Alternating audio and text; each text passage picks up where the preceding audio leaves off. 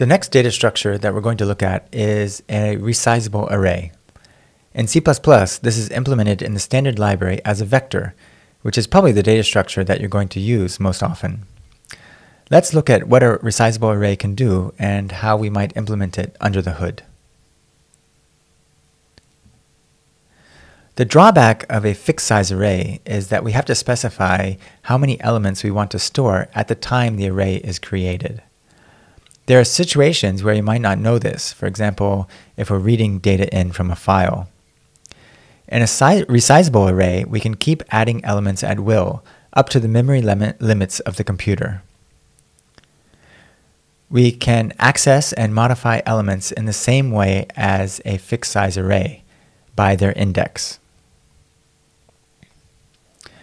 So here's the ADT for a resizable array. We call it vector after the name of the C++ implementation in the standard library. So we have a function pushback, which takes an argument x, and that adds x to the end of the resizable array. So now we can push back as many times as we want, up to the memory limits of the computer. We also have a function popback, which removes the last element of the array. We have a function size, which tells us how many elements are currently being stored in the array. And then we have the set and get functions, which work just like in the case of a fixed size array. So note that here, I, the argument I given to get or set, must be an integer between 0 and strictly less than the size of the array. If you call these functions with an index outside this range, this results in undefined behavior. Now let's see how we can design a data structure that implements the resizable array abstract data type. We are going to implement resizable arrays using fixed size arrays. So here's the basic idea. We start out with a fixed size array. The size of the array is the capacity. It's important to distinguish the capacity from the actual number of elements we are storing. So the actual number of elements we are storing, we call the size. As long as the capacity is larger than the size, we have room to push back more elements in our fixed size array. We push back an element into the leftmost available slot. And since we're using a fixed size array here, we can implement get and set just from the analogous operations on the fixed size array. So you see in this example here, we're actually storing 5 elements. So the size is 5, but we have a fixed size array which is larger than 5, so we have some slots which aren't being used. And those extra slots we call the excess capacity. As long as there's excess capacity, we can keep pushing back elements into this fixed size array that we're using behind the scenes to implement our resizable array. So let's go into a little bit more detail how this works. We can maintain a pointer called begin to the start of the fixed size array and a pointer called end to one past the last element stored in the array. So this end pointer is pointing to the location where we should push back the next element. And from begin and end, we can determine the size, the number of elements in the array. So this is how a resizable array works in its normal mode of operation when we have excess capacity. Let's go over the complexity of all the operations in this normal mode of operation. So while there is excess capacity, we can push back an element in constant time. Now let's see what happens in the more interesting case when there is no excess capacity. So say that our fixed size array is full and we want to push back another element. What can we do in this situation? So we're like a hermit crab that has grown too large for its shell. We need to find a new and bigger shell to store our elements. So what we can do is we allocate a new, larger array. This takes constant time by rule 2 of our operations in our computational model. So after we allocate this new and larger array, we copy all the elements into their new home. We copy all the elements over into this new larger array. And once we've done that, then we can free the memory of the original array. You can see that this is an expensive operation because we have to copy all the elements into the new array. The other things we have to do, like allocate memory for the new array and free the memory of the old array, just take constant time. So the main work is actually in this operation of copying all the elements into the new array. And this is going to take time proportional to the capacity of the old array. So now we have a decision to make. How should we choose the size of the new array? We could always choose the size of the new array to be just one larger than the old one. Then we are never wasting any space. But this would be terribly expensive in terms of time, because every time we push back, we'd have to copy all the elements over. On the other hand, we could choose a very, very large new array.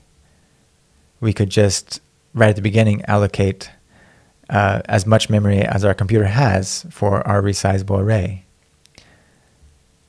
This means that we could do many pushback operations before we run out of excess capacity, and all these pushback operations will be fast.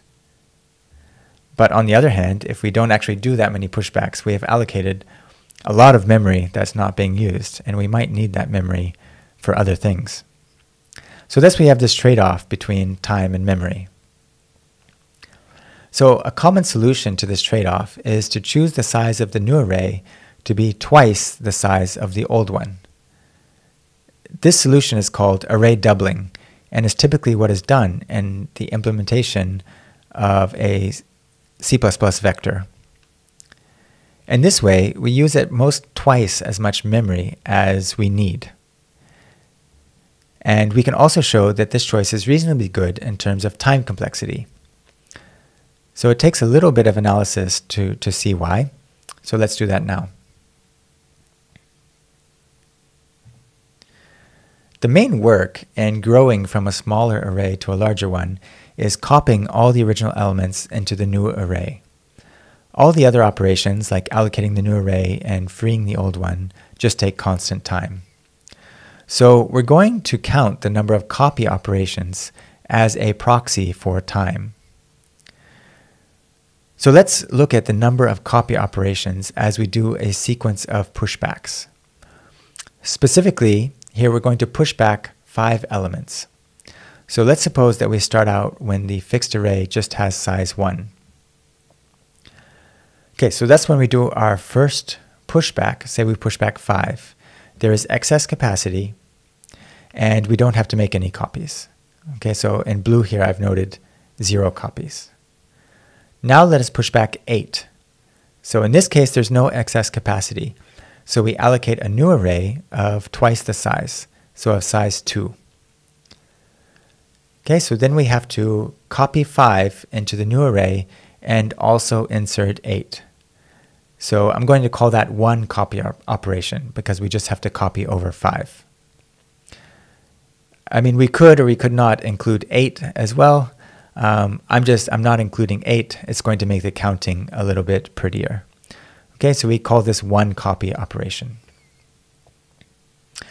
Okay, so this is the state we're in. We have our fixed size array of size 2, and it has the elements 5 and 8 in it, and there's currently no capacity. So for the next pushback, say we want to push back 0, we again need to allocate a new array. We're going to allocate a new array of twice the size, so a new array of size 4. And then we have to copy 5 and 8 over to the new array and also insert 0, this latest element that we push back. So in this case, we had to make 2 copies. Okay, now we push back 11. This is an easy case, the normal mode of operation. There's excess capacity, so we don't have to make any copies. Okay, so last example, let us push back 22. Again, there's no excess capacity, so we have to allocate a new array. We allocate a new array of size 8, and we have to copy over the 4 elements from the old array. So we have to do 4 copy operations. Okay, so I think from this example now we should be able to see the general pattern of what is happening. So with array doubling, starting from array of size 1, the size of the array is always going to be a power of 2, right? When we start at size 1, we double, it'll be 2, double again, 4, 8, 16, etc. The size of the array is always going to be a power of 2. So this means that when we insert element number 2 to the I plus 1 for some I, that's when we're going to have no excess capacity to handle the pushback, and we're going to have to allocate a new array. And the number of copy operations that we're going to have to do in that case is the number of elements that were in the old array, which is 2 to the I. Okay? So when we go to push back for the 2 to the I plus 1 time, we're going to have to do 2 to the I copy operations into the new array. Thus, if we insert 2 to the k plus 1 elements overall, the total number of copy operations that we have to do is given by this formula here. So for every power of 2 up to 2 to the k, we're going to have to copy over that many elements at some point, right? So we have the sum from I equals 0 to k of 2 to the I. And this sum is equal to 2 to the k plus 1 minus 1. So that's the number of copy operations that we have to do.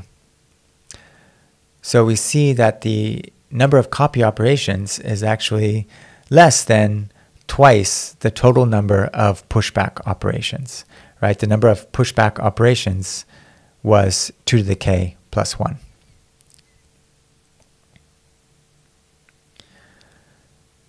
So in general, the time to push back n elements will be at most a constant times n. So this means that the average time to do a pushback, when averaged over the total number of pushback operations, is constant.